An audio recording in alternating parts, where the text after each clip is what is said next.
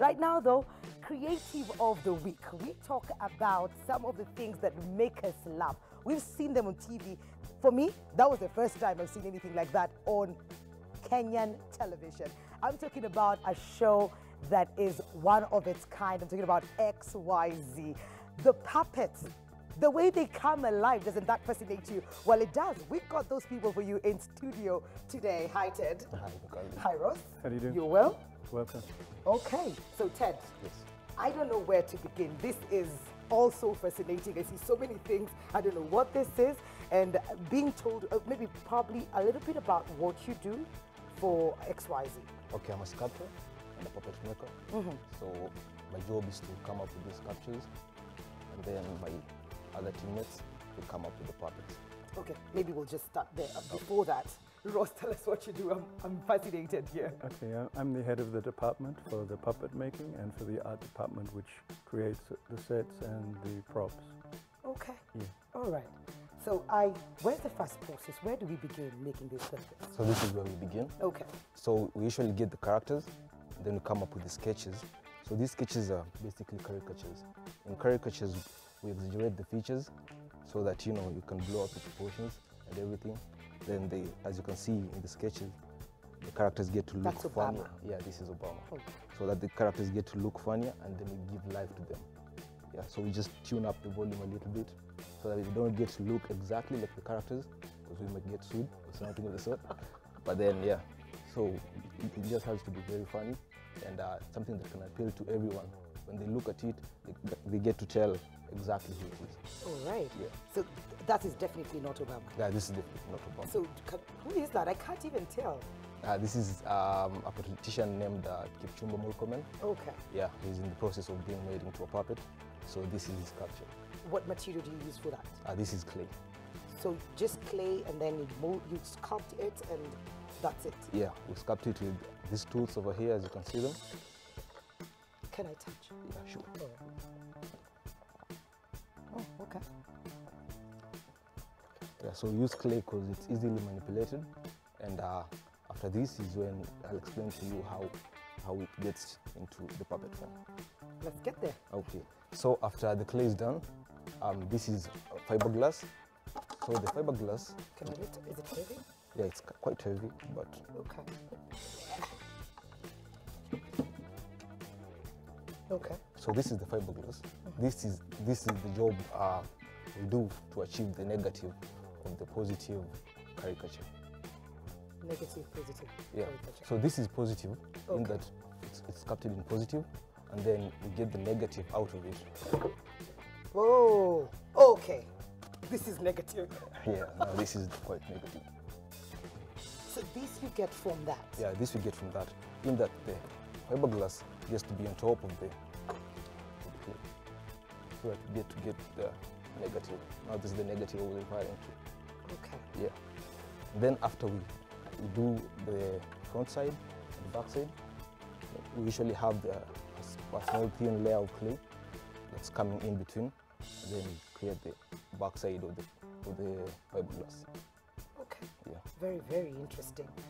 Ross, what was the motivation behind coming up with XYZ and this puppet? Well, our CEO, Gado, started in 2003. He was in France and in England.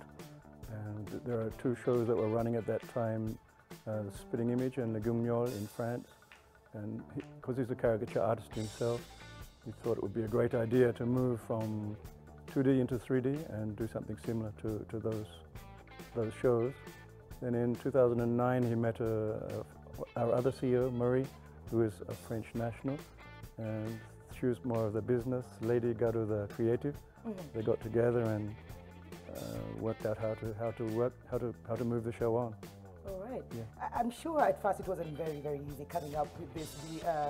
We are a country where we are very protective of our own. So coming up with a show that is almost is satirical and shows these other sides that we don't want to talk about. Very How much was it for Kenyans and even the media?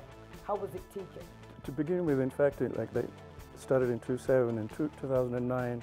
XYZ show was debated in Parliament, whether it was politically correct Yeah. by the politicians. but as you can see, we're still around, so that passed. So it's a nice thing to see that that freedom of speech in Kenya is allowed, which is nice. Okay. Let's go back to the process. So negative, positive, then what? So after we get the front side and the back side of the cast, we come up with the interior.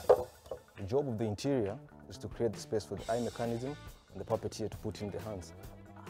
That's why it looks like that. Yeah. So these are the fingers. This is the thumb. This is where the thumb is coming in, and then as I'll show you in the next process. Okay. Yeah.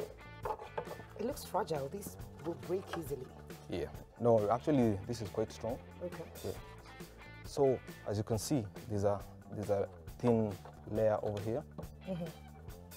When you get to cover it, when you put that in there, it has inside it has a very thin layer. That's where we get to pour in the liquid latex. Then, the liquid latex is the one which will come into that after it's baked. Oh, this is almost mattress-ish. Yeah. Okay. So this actually now takes the form of what you've done before. Yes. When you pour it in between, then it becomes this. Not yet. Not yet? Not yet. Okay. Yeah, so after you pour it in, Yes. you cover it up, lock it up and leave it for a few hours. And then after a few hours, we place it in the oven where we bake it for 3 to 4 hours. Yeah. And then after that is when we achieve that. Wow. So this is baked stuff. Yeah, that is baked. So, Not edible. not really. Okay. So when we get this, what happens? Because it's not like that. Yeah, sure. So after this is when we get to spray it first. Just get the first layer of the texture and everything. Then after that, we do the eye mechanism. So this is the eye mechanism. I'll let Mr. Ross show you how it works. Okay. Okay, so from there we have a few different processes, which is including, like on this puppet, the Obama puppet, you can see that the hair is actually sewn in to the head. So it's spray painted first. The hair is punched in, sewn in, so it gives it a proper hairline. Okay. And then an eye mechanism is made by one of our specialists. So we have like an eye blink and a left and right movement. Can I do that? You can, please. Pressing for, yeah, that one's That's it. for left and right. That's the side one, Yeah. left and right. Then And the top one, pushing in for the eye there blink. you go. Hello. Okay. So when you have everything in check, when you have this complete Yeah. Obama here, you have this there. That is correct. Okay. That's inside, that's a large model version, but that is what Mr. Obama has inside his head. So you can also then see the smaller version, which has also the eye blink and the left and right. Okay. Wow. So that's just the eye mechanism. That's correct. The mouth. I see them moving the hands. I see them laughing and dancing. Yes. How do we do that? Okay, that is then done again by specialists, puppeteers. So we have, like, the head is just manipulated by placing your own hand inside into the mouth of the puppet. So you just have that for, hi, how are you? I think. And then there's another puppeteer who puts his hand through this opening in the back of the sleeve, and that comes out. So you actually play like this when we're on season and shooting. You're holding the So puppet up when- above your head. Here, That's right. and then high. Yeah. So we're actually two people. Okay. Yeah. So you can go hi. Then it comes alive. I've always wanted to touch and see and feel. Yeah. This is, for me, this is a dream come true. And how long does it take to make, because some of the times you watch XYZ, it's something very new, something that probably happened a week before Yeah. we see it on the show. Yeah. How do you, is it a fast process?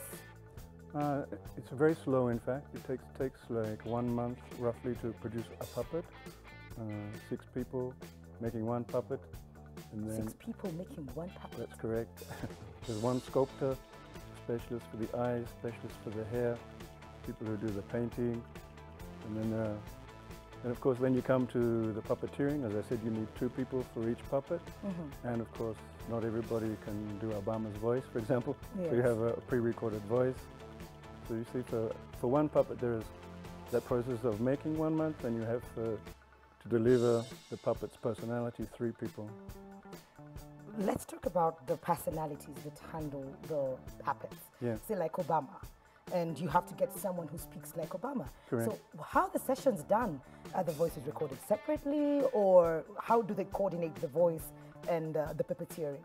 Yes, well, we have a script, obviously, to start with, and written by script writers who look on the news, what has been happening around the world. We specialize mainly in Kenya, but of course, our friend Obama is also half Kenyan, so we like to use him as much as we can. Okay. And then there are, of course, we do lots of voices recorded separately on one day, and then the next day we shoot the show. Okay. So it's all on playback. What? That's a lot of work. It is. Have you ever made a sculpture that wasn't close to the person that you want to imitate? Actually, that's one of the challenges we usually face. You know, when an artist is working as a creative, at times you don't have the inspiration, but then in this case, you know, you have to bring your A game every time. So even if you see the sculpture is not working, you just refer to the sketches you did, the caricatures, and just try and make it work. Because since you came up with the caricatures, that means you can actually come up with the sculpture again. How long does it take you to make that? It depends, but mostly a week to 2. A week to 2? Yeah. Wow. Can I ask who was that face that you didn't quite get? I prefer to keep that confidential. Really? Yeah, and save Maybe face. you should tell us, no? No, I'm just saving face.